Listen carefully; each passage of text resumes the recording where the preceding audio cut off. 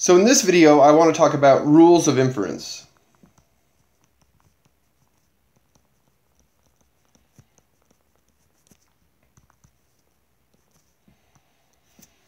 So this again is totally syntactic.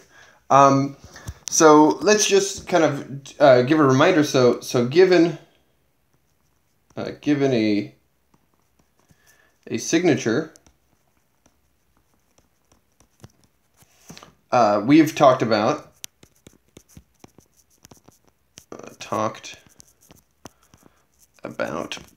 the following: how to form the language of formulas. We've talked about bounded and free variables.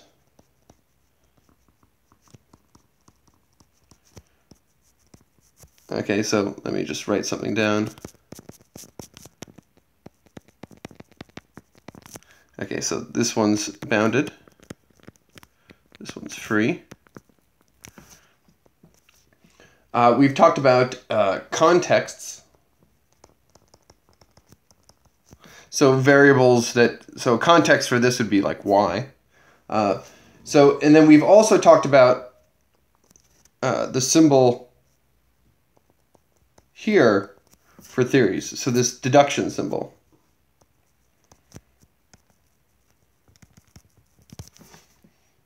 Okay, and so what we want to do now is talk about, so we want to talk about how to, the rules for deriving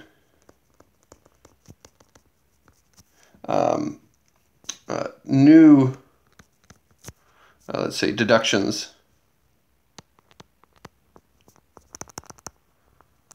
from old ones. Okay, so all possible deductions, so all deductive statements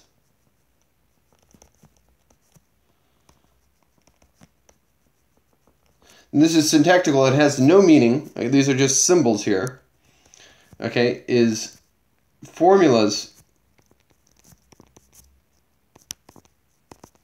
where this guy and this guy are in the language here with a shared context X. Okay, so maybe this could be a tuple of things.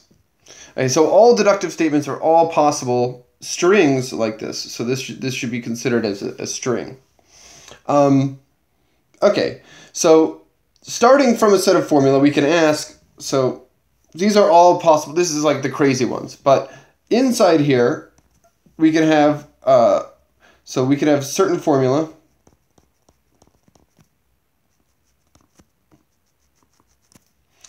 Derived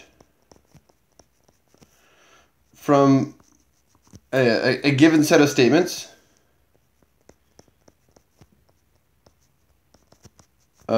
statements and rules. Okay, and these rules will be the rules of inference. And so there's different ways we can different rules we can take, and there's different starting statements that we can state. So it's kind of like we're spanning a set of statements. We start with some statements, and then we're kind of going to build all the other statements that we can do from this. Okay, so there's kind of so we can start. We start with some t. Okay, and this thing will be contained in this all deductive statements here.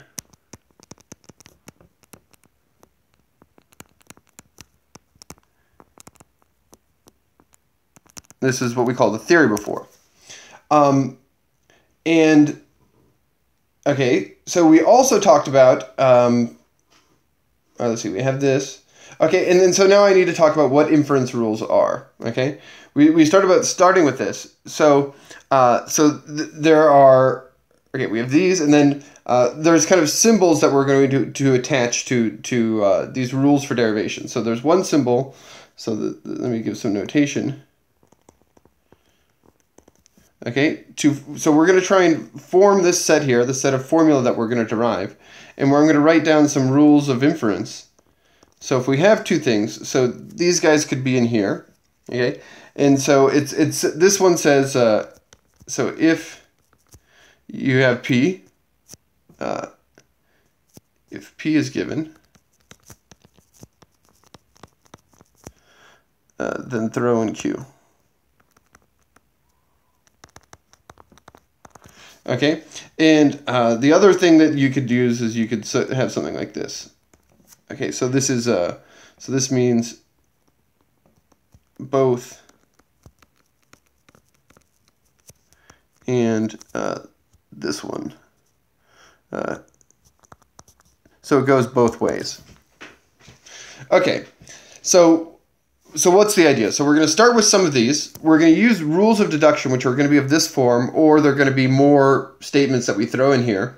And then we're going to try and derive this guy here. So a certain set of formulas derived from this. And depending on what rules you allow, you're going to get different statements here. Okay, so this is kind of like a zoo of things. And now I'm just going to, so it takes very long to write down, so I'm just going to kind of write it down, but we'll skip ahead. So, okay, so the rules of inference. So here are the rules of inference. So depending on your version of logic, you're going to add different things to your theory. So like, again, as before, we're going to have kind of algebraic rules of deduction. Then you can have Horn, and you can have regular rules of deduction, and then you can have coherent rules of deduction. So it's all the same thing as that we had before. Maybe I'll flash this other version up. So here's the picture again of what our formulas are allowed to look like. And so, for example, the smallest formulas are these atomic ones, and so we're going to add the finite conjunction and the for Horn logic. Okay, so the Horn fragment of logic is going to add the rules for true and. The regular version of logic is going to add the rule for the existential quantifier and so on.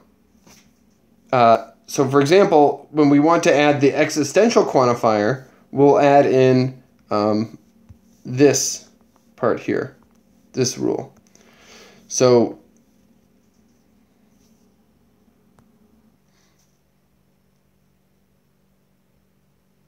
okay, so then within coherent, it branches off into geometric, and then intuitionist,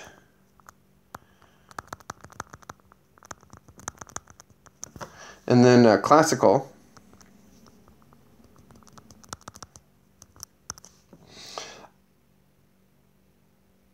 So classical, the final one is where they include this rule here.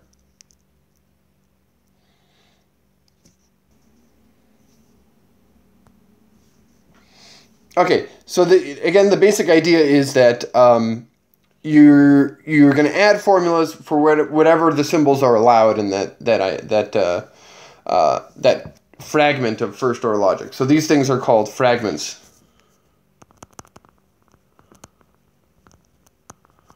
of first order logic.